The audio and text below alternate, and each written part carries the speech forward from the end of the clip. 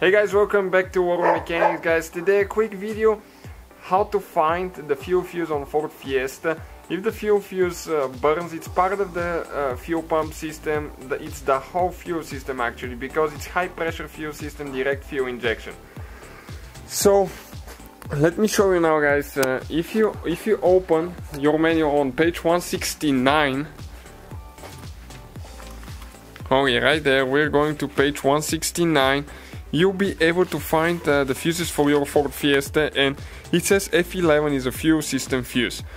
Some of you might not have the manual. That's why I'm making this video, because if you're on the road, I've looked it so many times trying to find a fuel fuse for a car, because if it doesn't start or something like that, you start checking the fuses first. You hope it's something small before you start digging into the big stuff.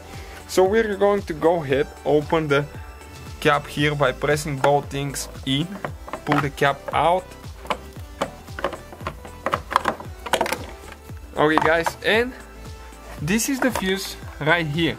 Okay, on the bottom of the cap you'll be able to find the numbers of the fuses, and you can see F11. You need to hold it this way, okay, and F11 will be correspondent to this fuse, which should be 30 amp fuse, and you just grab it and pull it out. Okay, this is the fuel pump fuse, fuel system fuse on Ford Fiesta, especially the Fiesta ST.